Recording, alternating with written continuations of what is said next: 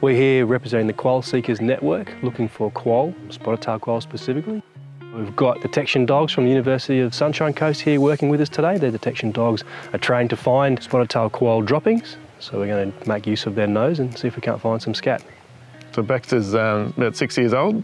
He's a rescue. So he's been trained to look for koala scats, and recently we've retrained him into doing quoll scats as well. When Baxter gets onto a scent, he sort of follows his nose and never gives up. When he finds a scat, he'll do a drop and then look at us, waiting for his reward.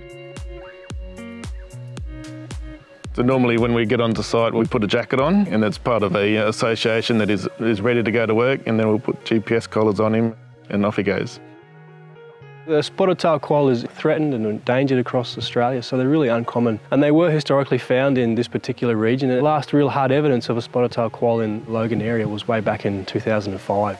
Last year we conducted a detection dog project out here as well, and we found some encouraging results. So this year's a follow-up of that. Logan City Council, the environment team, have been fantastic with this project. They've been on board from the start, helping us with funding opportunities, with land access, trying to get spotted tail quoll conservation into the minds of the Logan community. So the Logan City Council have been fantastic along this process.